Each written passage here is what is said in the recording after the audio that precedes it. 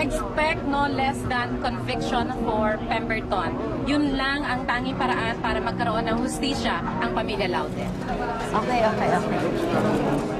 We are an independent country, therefore he should be detained in a Philippine jail. Okay. Thank you.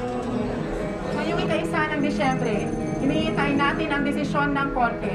Ibig sabihin, mahigit isang taon na tayong kumikilos at nagigipaglaban para makamtan ang karapatan para kay Jennifer Laude na isa ding transgender na babae o isang babaeng transgender na katulad ko.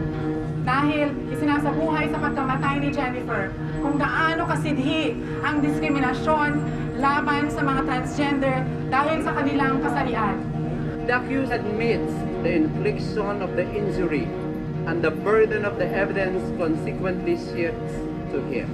Nakikisa kami sa inyong lahat sa ating pagkilos ngayong araw at pinapasalamatan ko kayo. Lumalaban din kami sa kapitalismo. Dinalabanan din namin ang rasismo, ang seksismo at ang militarismo. Dahil ang laban para sa karapatang pantao ng mga taong transgender ay laban para sa hustisyang panlipunan.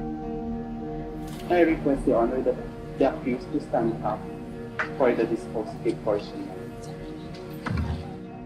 Dapat na minamagaway namin ang transplant sa araw na ito upang sabihin sa inyong lahat na hindi nyo kami mapapatay at hindi nyo kami mabubura.